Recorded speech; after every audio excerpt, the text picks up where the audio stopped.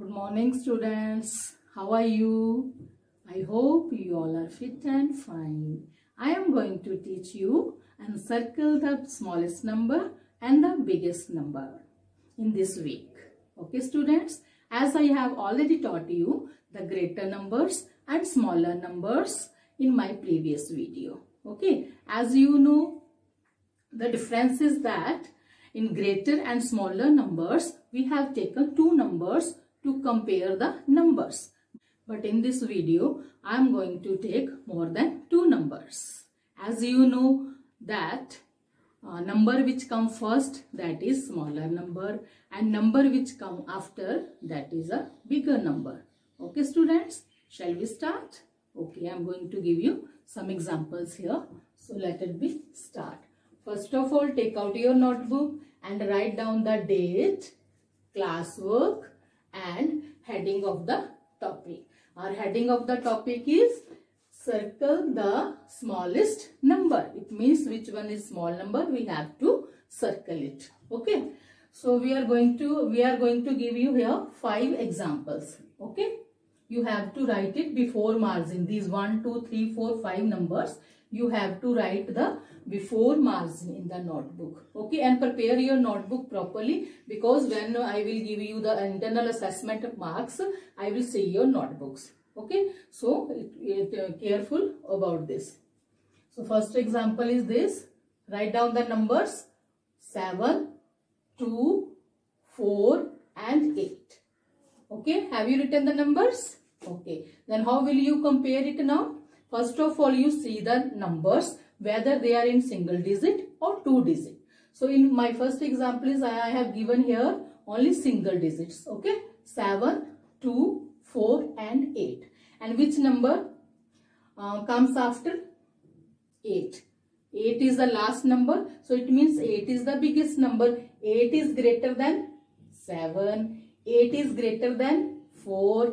8 is greater than 2.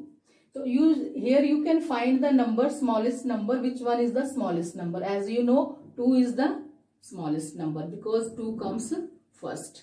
Okay, then we have to circle the 2 here. Did you understand? Okay, so go for the next example. Here I am going to give you the numbers in 2 digit. Okay, so first of all you have to compare the tenza. Tenza means which one is the first number, that is called tenza, and which one number is the second number, that is called vansa. Okay, so here first of all you see the tenza. 12, 11, 14 and 19. Your first number is 1, 1, 1 means all tens are same. So go for the next, means you have to compare the vansa. Okay, 2, 1, 4 and 9. So you know 19 is the last number. So we will not going to consider here because 9 is greater than all the numbers. Okay, then 9 is greater than 4 and 4 is greater than 2 and 2 is greater than 1. It means 1 comes first. 1 comes first. It means 11 is the smallest number and you have to make the circle here. Okay, go for the next example. Number 3, 22, 34, 35 and 21. Here also the same method. You have to compare the first tenza. Tenza means first digit 2.